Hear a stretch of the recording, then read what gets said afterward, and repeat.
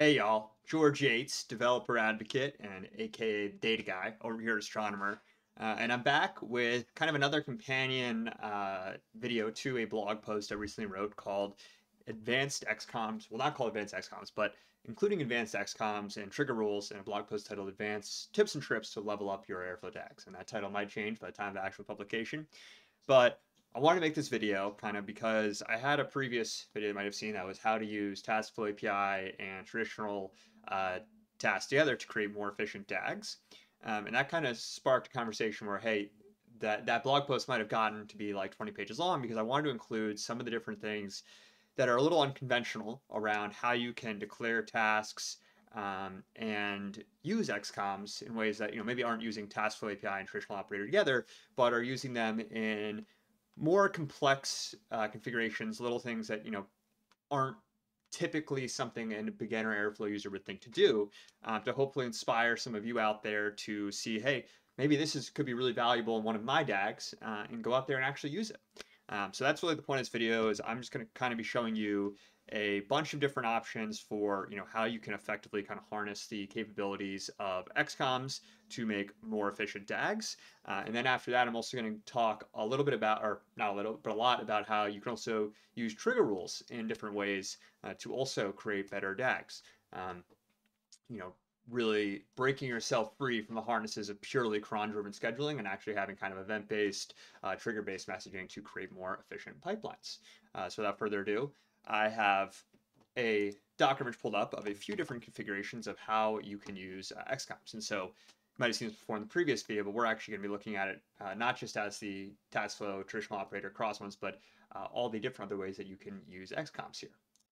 So the first one I wanted to show you is just something that I actually did cover in my first video, but I wanted to just highlight it again, which is the ability to just add this dot output and get the default return value from a traditional XCOM or traditional operator. So really quick way to kind of leverage, hey, I want to pull this XCOM. I know that there's this operator only returning one value. It's under the default field, and I just want to access it. Dot output is a really easy way to take that and then integrate it into a following task.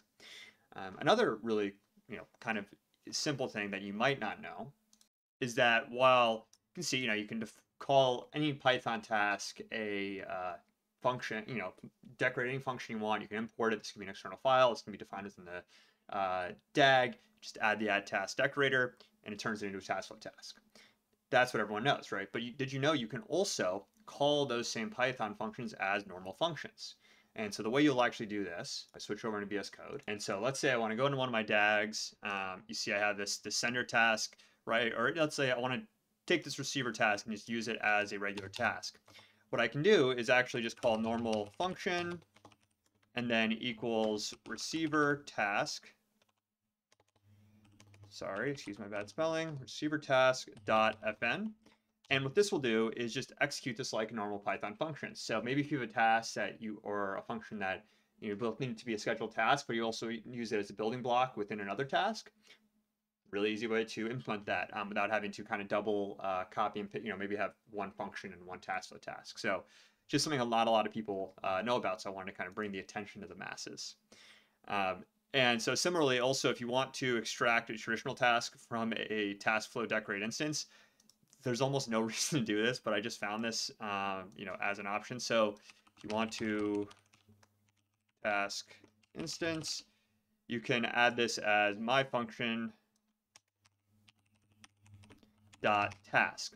And what this will do is just create it as a task, not a task API task, but just a normal Python operator task. So I don't really know why you'd want to do this because TaskFlow API is just a straight upgrade over a traditional Python operator, but it's possible. So just so you know.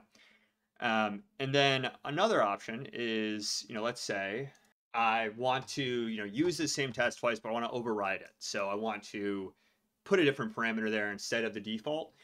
So, this could be, hey, if you're just declaring the function multiple times with different inputs, but you want to have a default so it has, just a regular input, you can actually use the mytask.override command. So for here in this receiver task, what I would do is declare overridden task as receiver task.override. And then, let's say I want to force an XCOM that isn't actually real.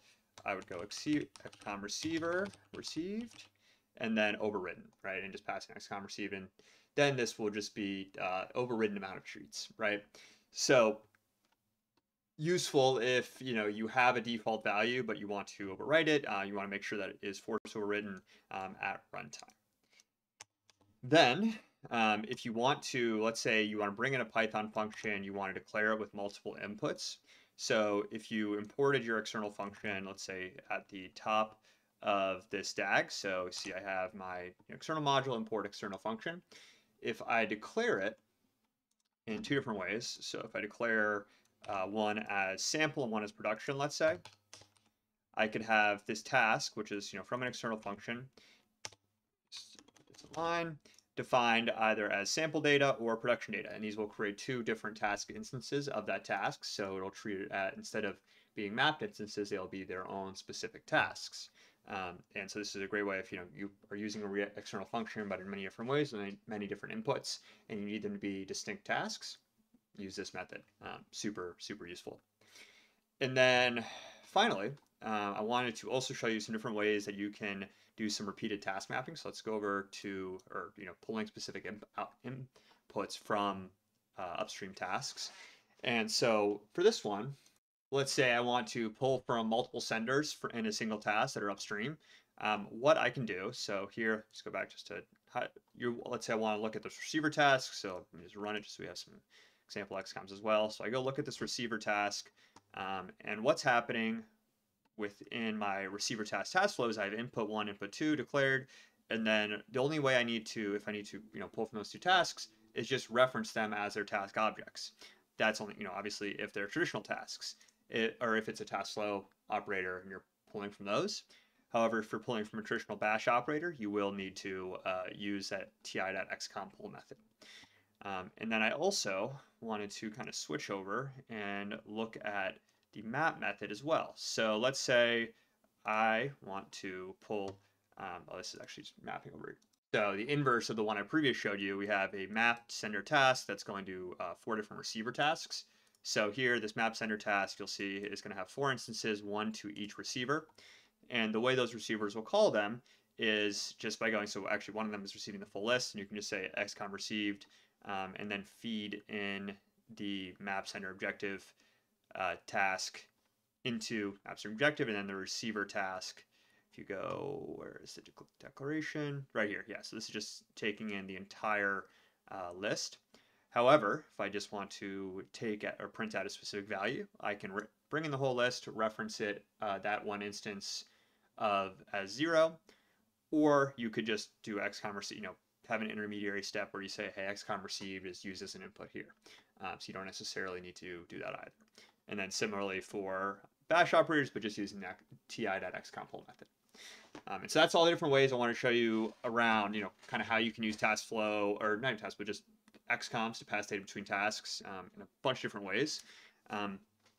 Now I want to go more into the trigger rule side of things and show you a bunch of different ways that you can use trigger rules to also create more efficient DAGs. So improve the environment and switch over there. So just to give you a little background on kind of what trigger rules are, they are kind of the conductor within Airflow. There's always the symphony analogy whenever someone's talking about Airflow, but they really are, ensuring that every task runs at the right moment, under the right conditions, and they allow you the flexibility to define those conditions. So what I did here is kind of whip together a DAG that just shows every single way you can use your trigger rules. So here, what we have are just kind of two tasks, Python and our success and fail tasks. And then I have all these different dummy operators to show you the different trigger rules you have at your disposal. So the two that are by default are all success and all failed. So it means all the upstream tasks have to succeed for that downstream task to begin. However, you could also have the all done, which means that they just need to be completed, whether they were successful or failure. You can also have so the all failed, all success kind of makes sense. All failed basically is going to be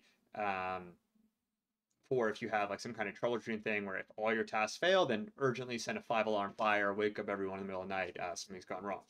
all done is just saying that all those tasks have completed. So if you don't care whether some of them succeed or failed and you expect them to, doesn't matter. You can just skip them. And so then if any upstream task fails and you want to say, hey, if any of these fail, then I want to trigger a task to send an alert out or to notify something if there's been an anomaly because you're really sensitive to any of your tasks failing. That's another option.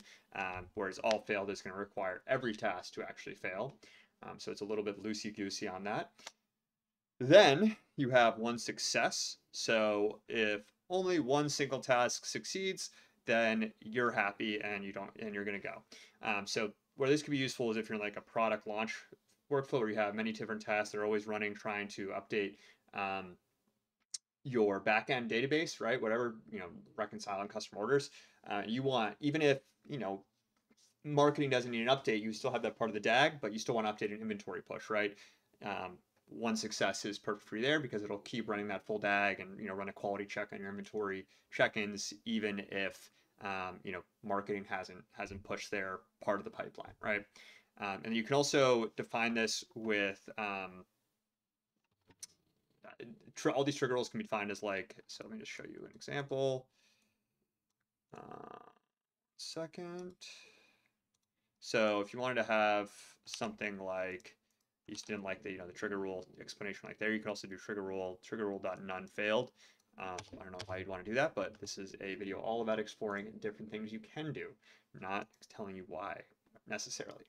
And then you also have none failed, so making sure, hey, this is essentially the equivalent of all success, but none failed. So this could mean some of those tasks could be skipped, some of them could be stuck in queued, and the next downstream task will still trigger.